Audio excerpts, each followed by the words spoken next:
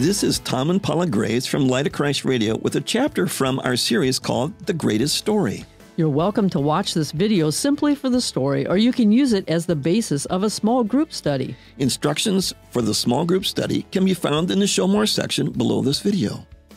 Today, we continue our series called The Greatest Story, and we're in our chapter entitled Believe. Our story is from Romans 6. Well, Paula, to set the backstory of our letter to the Romans, Paul wrote the letter to the Roman church later in his life. He hoped to use Rome as a staging ground for a mission trip to what we know today as Spain. Now, the Roman church had struggled with divisions between the Jewish and the Gentile believers, and Paul wanted to use this letter to focus them on the gospel of Jesus Christ, which could unify them. Well, so far in the letter, Paul's explained that both Jews and Gentiles are trapped in sin. Not even following the law of Moses can rescue them from this trap. Because it's only by trusting in Jesus, who is sent by a loving God, that we can be rescued.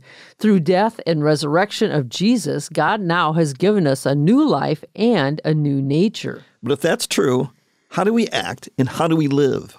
And that question brings us to a story from the Word of God. Do not let sin control the way you live.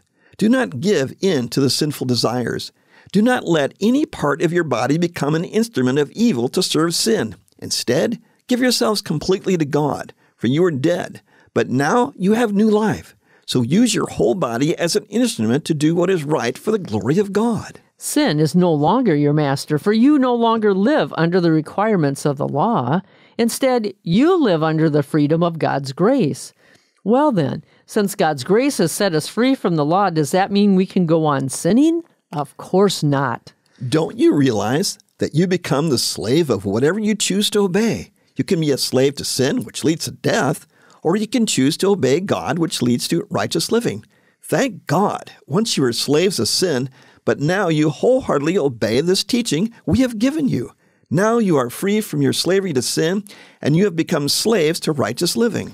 Because of the weakness of your human nature, I'm using this illustration of slavery to help you understand all this.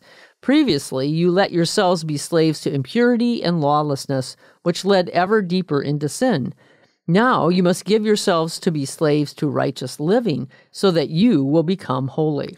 When you were slaves to sin, you were free from the obligation to do right. And what was the result? You are now ashamed of the things you used to do, things that end in eternal doom.